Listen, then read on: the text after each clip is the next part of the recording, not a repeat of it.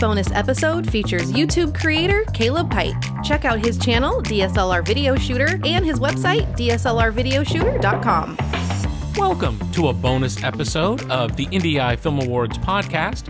I'm Matt, and in this episode, I have the absolute pleasure and honor of speaking to DSLR video shooter himself, Caleb Pike. Now, the name DSLR Video Shooter comes from a time long past when filmmakers were starting to use DSLR cameras like the old Canon 5D Mark II, Mark III, like back in that day.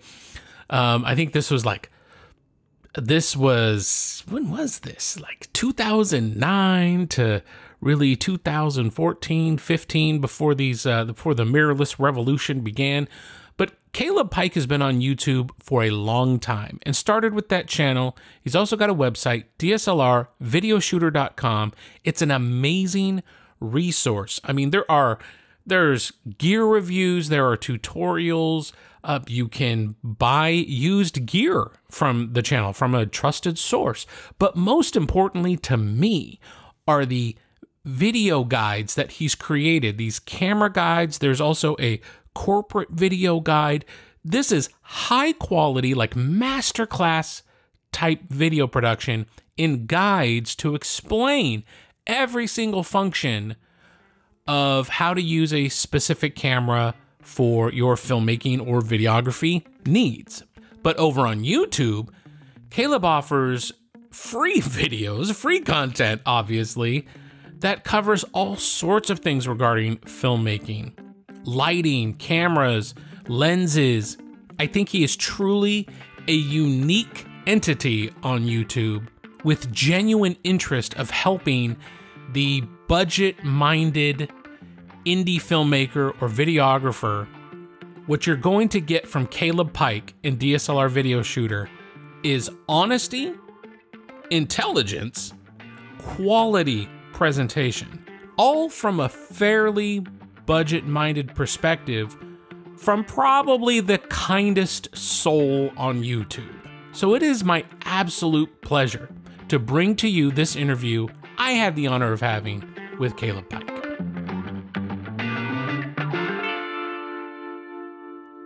Sometimes you get the question, who was your favorite teacher, be it high school, elementary school, college? I had none because I hated school, and I'm sure my teachers hated me. Although I was taught by several great people growing up, it wasn't until I was much older that I found my favorite educator in Caleb Pike, and he has honored IndieEye Film Awards by joining me today for the podcast. Caleb, how are you doing, sir? I'm doing well, Matt. Thank you for having me on. It's such an honor and so cool to have you on, and I hope people are quite familiar with you and your YouTube channel, DSLR Video Shooter, as well as your website, DSLRVideoShooter.com, where there is a ton of information and education and camera guides, and we'll get into that in a little bit. But I've brought you on today to talk to our audience about budget filmmaking. And for those who aren't familiar with the journey of Caleb Pike, how did you become interested in creating?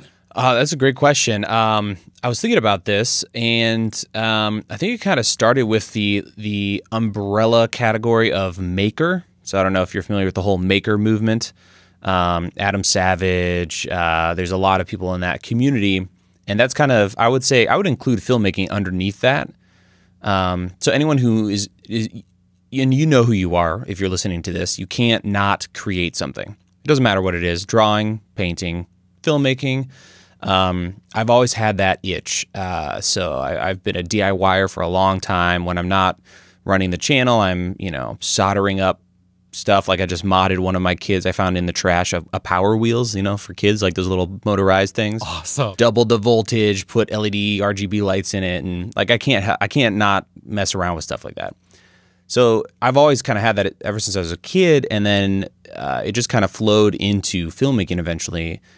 And I love this discipline because it's like being a builder, right? or being in construction.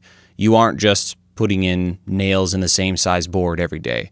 It's a very broad set of disciplines, which I find fascinating, and you're constantly growing. So for me, it was just kind of messing around with building things, making things, and then, oh, cameras are cool, start filming stuff. Oh, editing's fun. Oh, I'll try lighting for the first time because I'm tired of things looking crappy. And then started putting the videos on YouTube because at the time, right before the birth of my channel, which this is 2009, I think, it was really novel and like cool to be able to upload 1080p videos to the internet. Like that was kind of fresh. And if you could do that, it was like, whoa, you've got the end-to-end full HD with the gold, outlined box. So I did that on Vimeo just because it was cool, and started uploading, what I was learning with lighting. People started asking questions. I did follow-up videos, and here we are 12 years later as a full-time job. Oh, yeah, it's 12 years.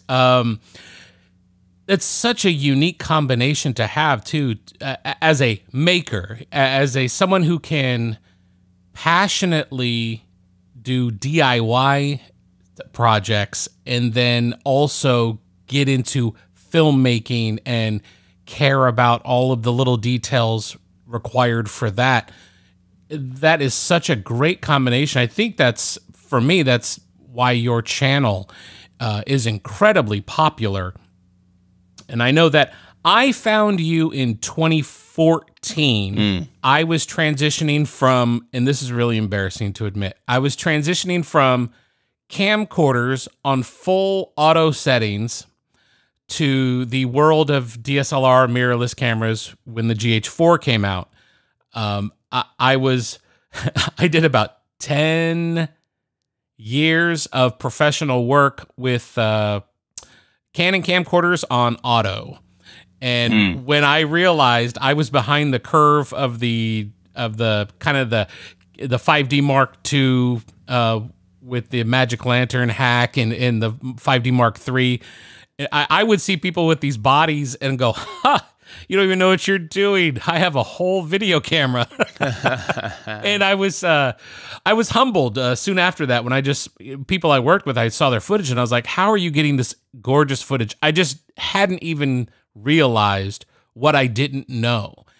So that made me just so hungry for knowledge. And one of the first channels, I believe, to show us how to use the GH4, the Panasonic GH4, was your channel. And then I discovered so much more because you were teaching your audience not only about this camera, how to use this camera, but about lighting and sliders and all of these things that were all new to me, lenses and budget options.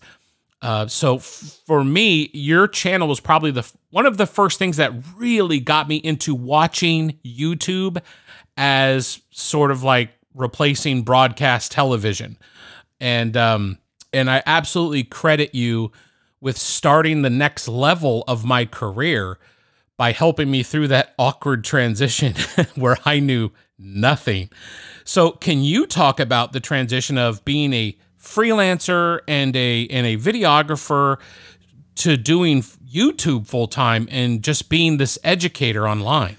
Yeah. So I early on wanted to be in the narrative field, creating narrative, filmmaking. And as I worked more and more, like a lot of us, we start in broadcast or wherever we can start. So for me, it was a lot of low budget, corporate work to kind of broadcasty event stuff. And as I was doing that, started this channel. And I had a web background, messing around with WordPress and blogging and stuff. So it was pretty easy just to throw together a site and just start as a hobby putting these videos up. And I chose the name DSLRVideoShooter because that was the DSLR revolution, as we called it, back in 2010 with the 7D, the 5D, and having an SEO background, I just really jumped on that. Now it's a bit aged. But so what happened is, as I was working, I was also developing this site that slowly grew, and it started, you know, generating some income. And from that point, 2010 to about the time you mentioned you started watching, 2014, I just slowly reduced the amount of work I was taking in because the channel was starting to develop more. And as anyone out there knows, in the, you know, getting started world, corporate video is not very fun often. You know, you're filming, you know, not stuff that's not interesting, and the budget's not interesting, or you know, it's just not growing you. You can't, you know, it's hard to like experiment with book lighting when, you know, it's in a factory and you've got 5 minutes to get some B-roll. So I took less and less gigs until I was just doing 1 or 2 huge gigs a year. And then I finally just decided, you know what, I'm going to go all in and focus on the channel. So the transition was smoother than you'd think, just because it was, you know, it was still video production. A lot of people, there's people that, you know, make fun of a lot of us YouTubers, like, oh, you know, well, here in the real production world, it's like, no, we're producing fully fledged projects every single week. And that's not including our long form stuff. So it's a lot of production. A lot of editing. It's still full on production. We don't have a client though, which is you know, a completely different thing. That's for sure. So that was the kind of the transition for me, being able to work from home, being able to, you know, focus on what I love, which is making things and helping people figure out how to make things easier. Well, and how helpful that has been. You know, I caught your live stream yesterday. To deviate a little bit here, I caught your live stream, and a question was asked, and you were able to talk a little bit about dealing with burnout and doing so much on YouTube and just not wanting to play the game, really. And no, those are my words, because I am fortunate enough to work with a couple of really great YouTubers, but behind the scenes, I've experienced their struggles and kind of burnout. And, you know, it's just a game you have to play, especially with YouTube, and they mess around with the algorithm, and you often don't know the rules of the game, and you're just kind of subject to whatever they do. And I think this year I've seen YouTube just take a real big hit, as I guess the world kind of gets back going on track, and views are down and revenue is down, and it just seems like the algorithm is messing with all the channels that are popular. And so I've seen the back end of that kind of burnout. Now, fortunately, the pressure's not on me. I'm an editor. So sure, it's the faces that kind of deal with everything, but I have been able to help kind of produce and do things like that. So can you talk a little bit with us about the struggle of always coming up with fresh content and trying to balance fighting an algorithm and doing what you actually want to do on YouTube? Right. Yeah, it's with YouTube, and I would say filmmaking as well, just in a different way. It's tricky to manage expectations, and I wasn't joking on that live stream. Like, I really have gone to therapy for this. Yeah. Because when you're creating nonstop, I think there's some serious decision fatigue that comes with that. When you're every single day and week in and out, having to come up with an idea, execute, deliver, and immediately start over.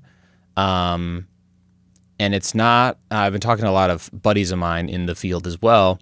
It's not like painting, where you paint something, you put it in a gallery, or you show it to people, and you're done. Right. You put all this work into it, you put it up, and we no longer live in the world of, here's something I made, take it or leave it. It's, here's something I made, some people take it or leave it, and then the algorithm will or will not, you know, share it.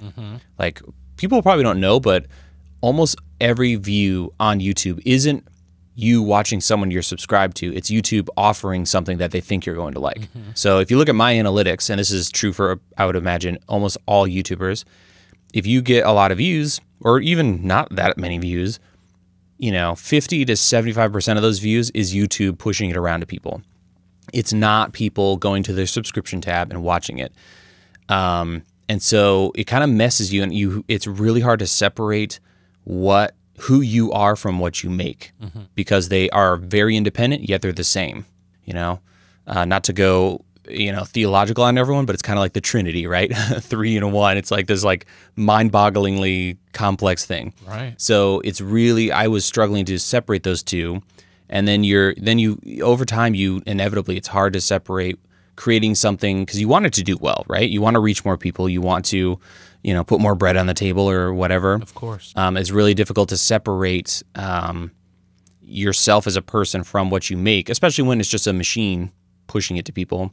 So that was part of it. And the other part is, I think over the years, I kind of lost my way with just making it because I had to make a video that week, and not what's the next thing I can make that'll really help people, or should I do this review because, I want to, or is it something that could really help people? So that's what I'm kind of getting back into and I'm finding so much more joy in that, is things that interest me or things that I think could really help people.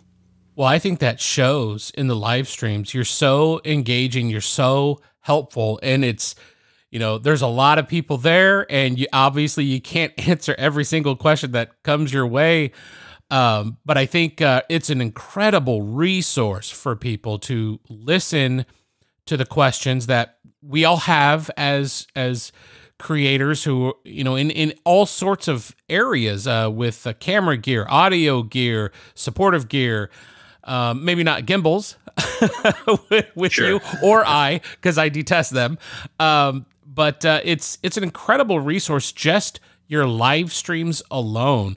But the production value that goes into the videos you create, often they really just make me feel bad about myself. Your lighting for simple, quote unquote, simple videos, your lighting is always so on point. In your most recent video where you had a $3,000 budget to set up a shoot, I thought that was so cool. I actually carted up a bunch of stuff that I'm about to purchase, just because I was like, that would be better than what I'm doing right now for my corporate stuff.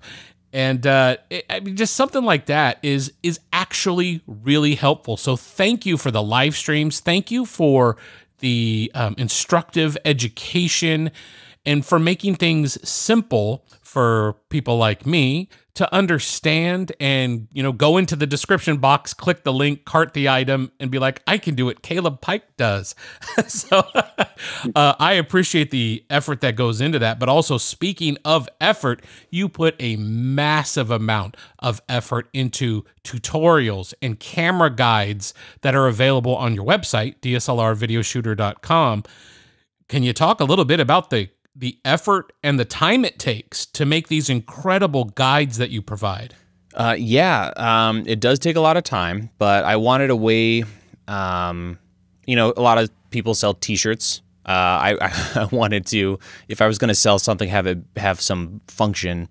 And so we do camera guides, LUTs, and we're starting to get away from camera guides and more into just general filmmaking production tutorials.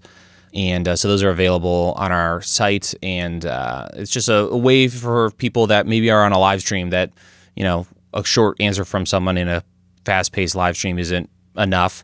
These guides blow. The whole idea with these guides for me is, if it's in the title, you're going to learn everything there is possible to learn about. So if it's a camera, you're going to walk away from that 4 hours of training knowing everything about that camera, even stuff you didn't want to know or care about. And so the same goes for all of our future stuff. We're working on one called the Content Creators Guide, production start to finish, and giving people, all of these, and really my YouTube videos too. I'm just trying to cut to the chase for people. So instead of going through 12 years of pain and suffering, slowly figuring things out, if I can shorten that to a week of trying something and just, cut to the chase, I love that, because, that's what I appreciate from people I watch. That sounds awesome. I can't wait to see that. I'm definitely getting that guide. I've bought a bunch of guides over the years. You have. You've been a huge supporter, so thank you. I'm like, as soon as I see, oh, you're welcome. I've got to learn these things. It's the way you make them. They are small, digestible segments of education. It's not some 4-hour long straight play. Everything is its own little piece, and you can go right to what you're actually interested in or what you need to learn or what you need to go back and refresh on, because I find myself, I do that quite often, especially if there is a couple of months in between shoots or I'm using a different camera than I've used in a while. I've got to go, how does that black magic work again? So right. They're just fantastic, and they're so easy to listen to, and they have great audio quality, which I try to stress to our audience all the time. So I mentioned the importance of audio in your guides, and I stress that every month at IndieEye, because we get so many indie films that are made with bad audio. Can you talk about low budget options for filmmakers who, we get so many people who have a camera, they might have a shotgun microphone on their camera and they're doing nothing else. They don't know how to do audio, and then they do over processing in post that makes it sound horrible. How can somebody on a low budget find great audio for their indie films? Yeah, I mean, it's definitely harder. It's easy when you're a YouTuber, right? Well, when you're trying to make a film, I would say the first step for short films is, just like you scout, for your scenes, you've got to write down to check for sound and think about sound, because it's always the last thing to think about. And I've been there, right? Indie films, oh, sweet location, oh, great, oh, last minute, we're going to switch this to this location tomorrow. You arrive, and there's like insane traffic or something. So I would say try to really think about sound, and set yourself up for success. You don't need a lot of money to make that work. I would say no matter what, even if you have to change up your camera angles, get the mic as close as possible to your subject. My saying is, keep your friends close and your microphones closer. The closer you can get them, you can take a $10 microphone, and if you have it right up against your talent, it's going to sound incredible, no matter what you're recording to. So I would say get a cheap recorder, get a cheap mic. The Rode, let's see, Video Mic Go 2 is $100 or $94. Fantastic little microphone. And get a cheap boom pole or a broomstick and a recorder on the other end of that with an extender cable, and just get that thing as close as possible. If you need to, crop, have a tight shot on your subject, that allows you to get the microphone even closer.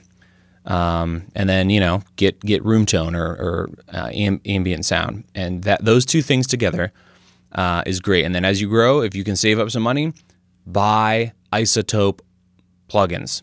You would be blown away how many awful things you can fix with that software. It's not cheap, but they have some stuff that's just their voice denoise or dialogue denoise is out of this world. If you have a on-camera microphone, you're recording someone with a highway next to it, you can do wonders with that software. So that's a nice little cheat. But yeah, don't spend a lot of money. Just get that microphone close and take a second before the day starts and think about what you're going to do. Come up with a plan for sound. That's absolutely great advice. Scouting your location. You can scout a location 1,000 times, but the day you show up for production, something's going to change on you. Exactly.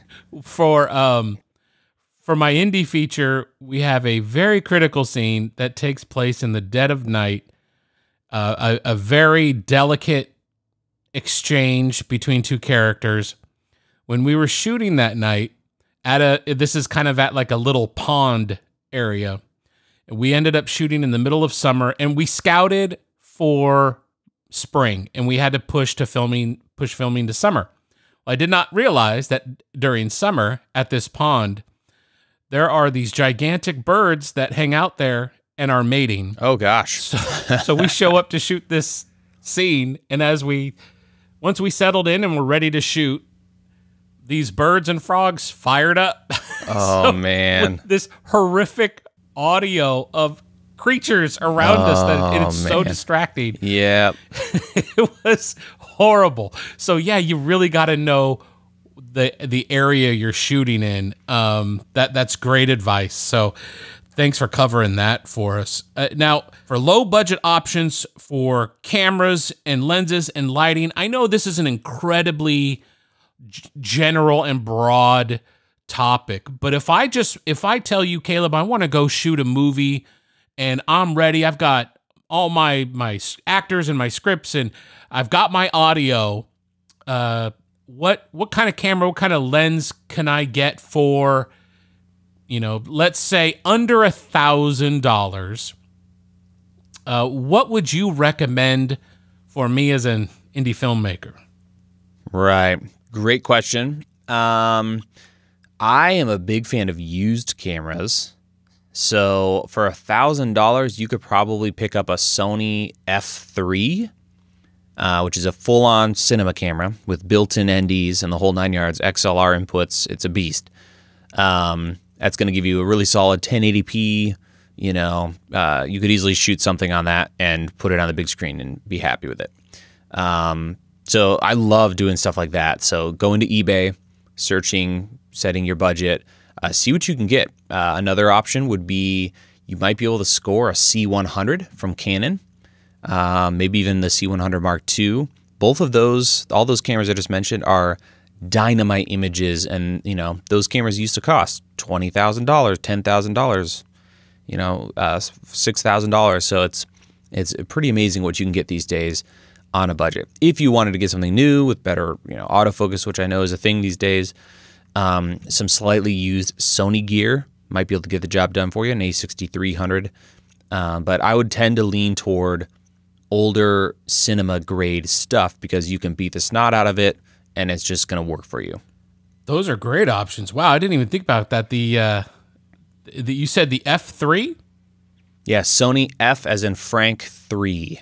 It's a Cine Alta camera with a super 35mm sensor. It's a great camera. Shoots original S-Log. It's great. What advice would Caleb Pike give to maybe not just filmmakers, but creators in general? What sort of advice would you tell somebody new who's going out there and maybe they're a maker and want to pursue a career creating?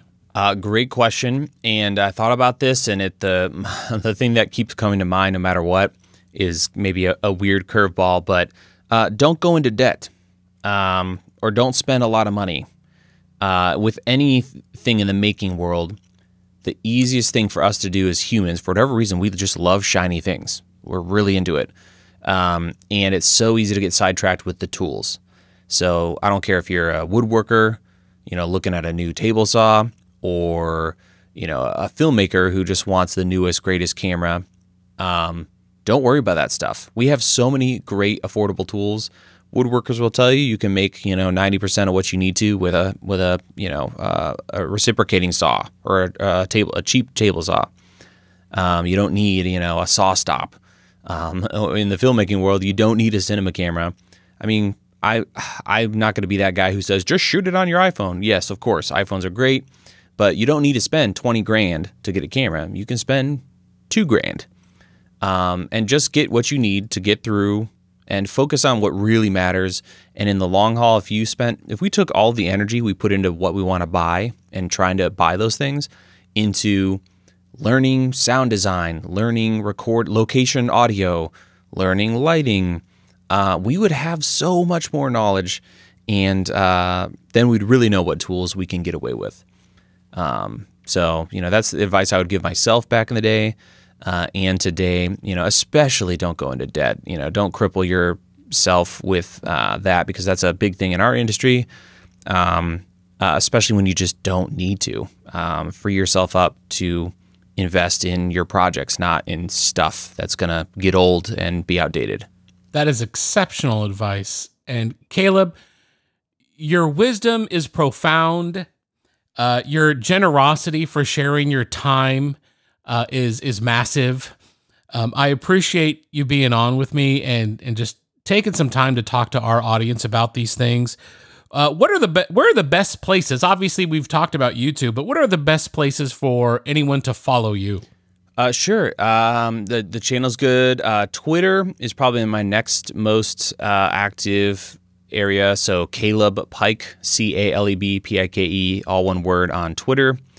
And then Instagram, I'm trying to get better at, but I'm not super great there. But I think that's also Caleb Pike on Instagram. And yeah, those are probably the best places to hang out. Wonderful. And I'll have links to all of those in the description box of this episode. Caleb, is there anything we didn't talk about that you feel you need to mention at this point? Only that thank you for this podcast. And we were talking before the show about, you know, this film festival. And I think we need more stuff like this, just a way for people to create, developing that habit and discipline of just making something and sharing it with the people. That's such a wonderful thing to do. And I always, you know, as someone who also creates for other people and just trying to help out, I love seeing stuff like that. So thank you for keeping this thing going. That's a great run of keeping this up through the pandemic and everything. That's kind of you to say. Yeah, it's killing me. So we love to do it every month. We have such great interaction with our community. We've made friends that'll be friends for life going forward, and met some really great creatives, and just have had a lot of fun supporting other creators. So it's been awesome. Thanks for mentioning that. I appreciate it. All right, Caleb, I'm going to let you go. Thanks for joining us. Hopefully we'll talk again, and everyone should go follow Caleb Pike. Go subscribe to DSLR Video Shooter on YouTube, and up your game with the wisdom and education this man provides. Thank you, Caleb Pike. Thank you so much, Matt, for having me on. Find more information about our guest in the description box of this episode. If you'd like your project discussed on the podcast, go to IndieEyeFilmAwards.com and submit to our open monthly competition. Find us on Instagram and YouTube. IndieEye Film Awards. Thanks for listening to this bonus episode of the IndieEye Film Awards podcast.